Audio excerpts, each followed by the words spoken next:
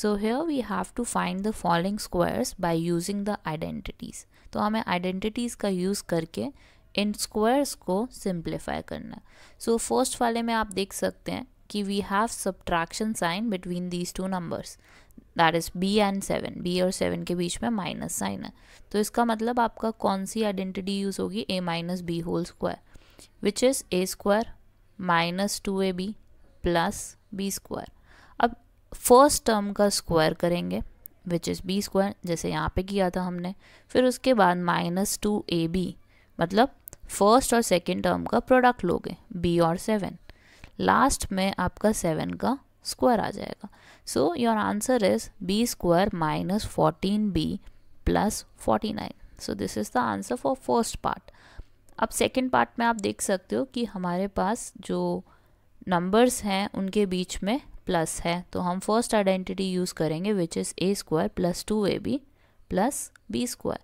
अब first term का square क्या होगा, it is xy whole square plus 2 into B, 2a into B.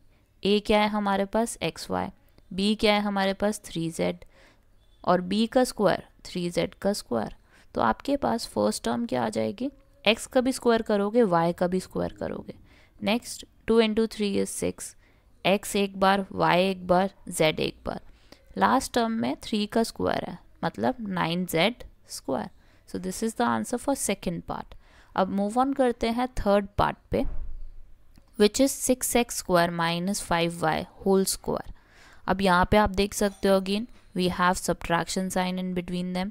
तो फर्स्ट टर्म का स्क्वायर करो विच इज़ 6x स्क्वायर का स्क्वायर माइनस 2ab. a क्या है हमारे पास यहाँ पे, it is 6x square, it is 6x square. और आपके पास b क्या है इस केस में, सेकेंड टर्म क्या है 5y. लास्ट में क्या आ जाएगा आपके पास 5y का स्क्वायर. अब 6x स्क्वायर का स्क्वायर करोगे, मतलब 6 का स्क्वायर करो पहले तो 36, x स्क्वायर का स्क्वायर करोगे तो x रेज टू पावर 4.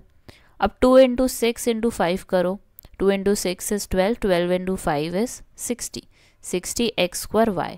और लास्ट टर्म क्या हो जाएगी आपकी 25y square. So this is the third part.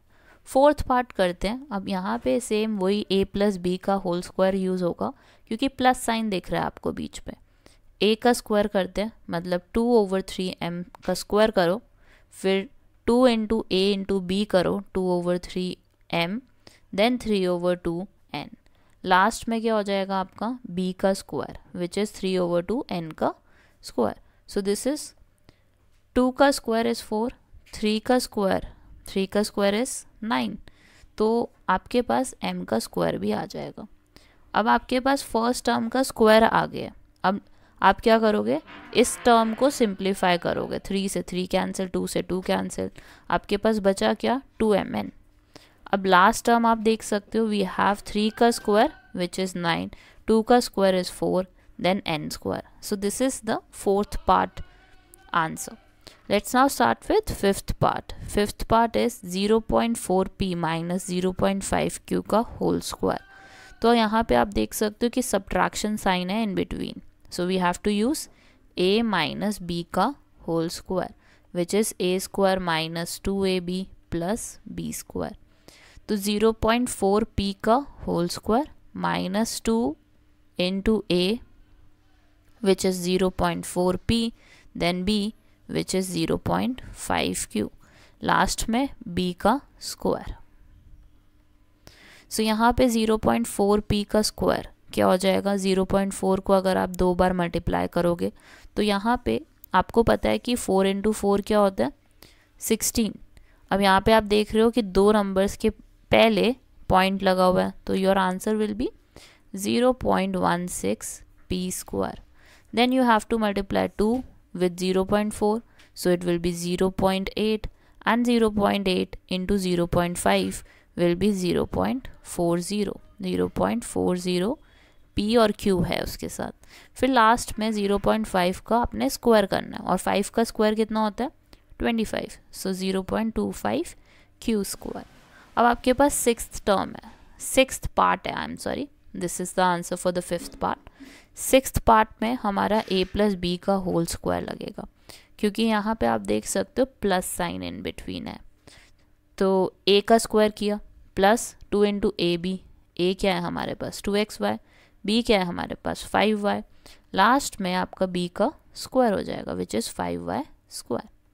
So 2xy का स्क्वायर करो होल स्क्वायर, 2 का स्क्वायर किया 4, x का स्क्वायर y का square plus 2 into 2 is 4, 4 into 5 is 20, x एक बार y दो बार, क्योंकि y का स्क्वायर हो जाएगा दो बार है। अब यहाँ पे आप देख सकते हो इट इज़ 5 का स्क्वायर विच इज़ 25 और y के ऊपर भी स्क्वायर आ जाएगा। So this is the answer for 6th part of question number 3. So we are done with question number 3. We will start with question number 4 now.